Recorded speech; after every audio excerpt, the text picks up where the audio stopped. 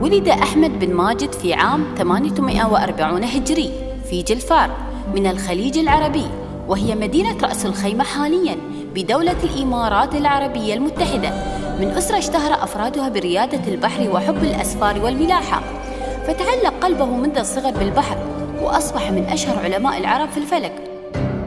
إنه أحمد بن ماجد العالم الذي أطلع على عدد من المؤلفات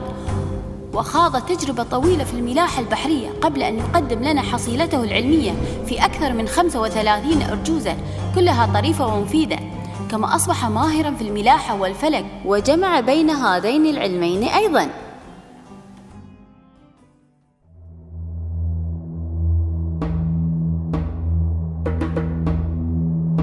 قام أحمد بن ماجد بإنجازات عديدة من خلال دراسته الفلكية في تحديد مواقع النجوم والكواكب، فقد اكتشف العديد من مواقع النجوم من اتجاهات عديدة، منها بين الشمال والشرق، وبين الشرق والجنوب، وبين الجنوب والغرب، وبين الغرب والشمال.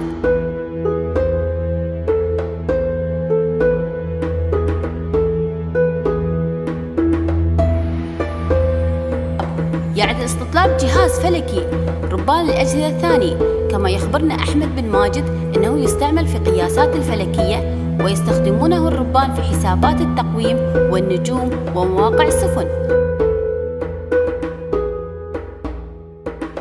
آلة الكمال، وهي آلة مكونة من 4 خشبات وجميعها على شكل متوازن المستطيلات،